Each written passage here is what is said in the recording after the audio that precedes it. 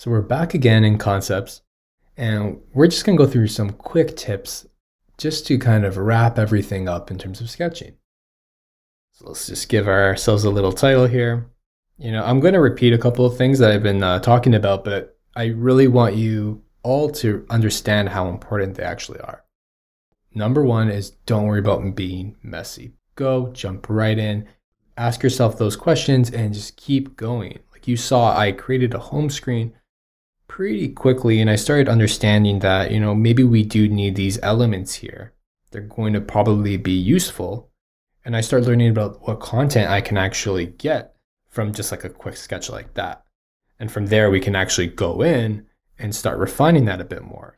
Add icons, figuring out maybe that's an avatar, figuring out what type of information goes in here. Like we found out that we needed a heart.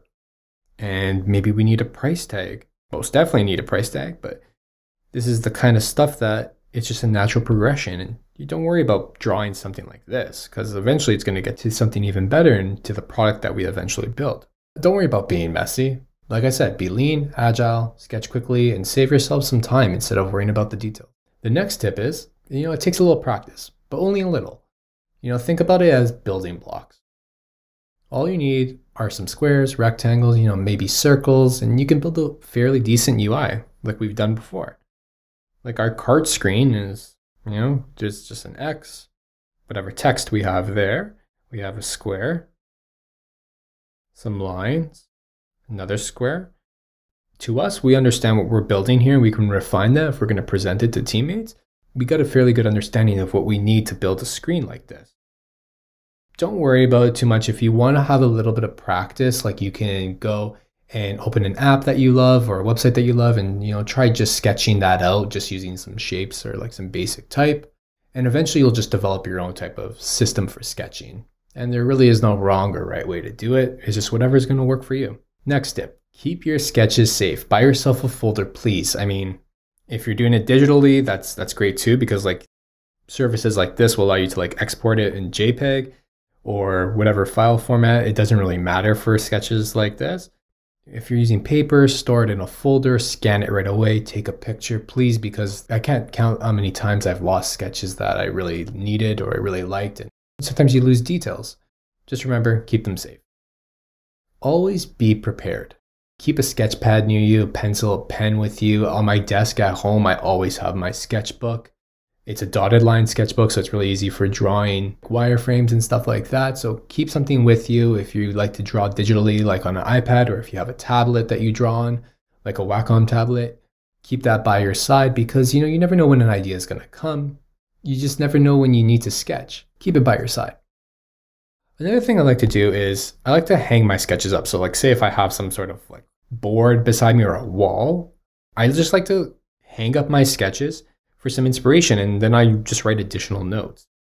If I'm working from home, I have my whiteboard that I hang up, and it serves as a daily reminder just so I can like see what I've been thinking about. I can maybe scrap some ideas. I can maybe take this new idea that I have or this old idea I have, and maybe something else comes from it because I've taken some time to just take some breathing room. Just put it up for yourself. And if you're working with teams, they help as well because other people can kind of get into it and they can start to provide some valuable insight. You want to keep people on your team participating. So that's the best thing I've always found is just put your sketches up, share them. And that leads me to like my next tip over here. My next tip is to kind of communicate. Just please communicate. Don't hide these gems that you're making. And I call them gems because like every product starts from something like this. That may not seem true, but that's what really is the skeleton of your product. They'll always start from like a messy sketch. So share them with people because this is a collaborative process. Share them with your team. Talk to every teammate. It doesn't matter. They'll always provide valuable insights. We talked a little bit about like a certain feature over here where there was going to be a carousel. We'll just quickly draw it again. And if a user swiped left, the new image would come in. And if I were to develop a feature like this or build a feature like this, first person I would talk to would be a developer. And I would like to understand, is this feasible for our timeline? what's the best way to do it. And you can have those conversations early on. Next thing I like to do is I mentioned it briefly about like putting your sketches up, but some people like to get a big whiteboard and sketch on a whiteboard. And that's totally fine too. I love sketching on whiteboards. Now, it's very collaborative and it's easy to involve team members in this discussion. And when you're just drawing screens, everyone can kind of just come in, point certain things out. Because it's marker, nobody really gets tied to the details. Everyone's thinking about like the overall flow. You have so much space. Sometimes you'll be surprised at how fast you can actually fill that up with your whole team. And what I also like to do is I like to pin my sketches there as well. So maybe they have some sort of relation to a certain screen. It's a good jumping off point for yourself so you can kind of go back to your desk or wherever you're working and start thinking about different things that could relate. And one of the last tips I have, and I do this fairly often, sometimes I'll grab a sketch. So if I have our search experience, like so, it's easy to just sketch these out, but sometimes you don't necessarily get like a feel for the product. That's natural. It's because it's on paper or it's just static. And sometimes you want to understand, like, how does that feel when a user actually clicks this?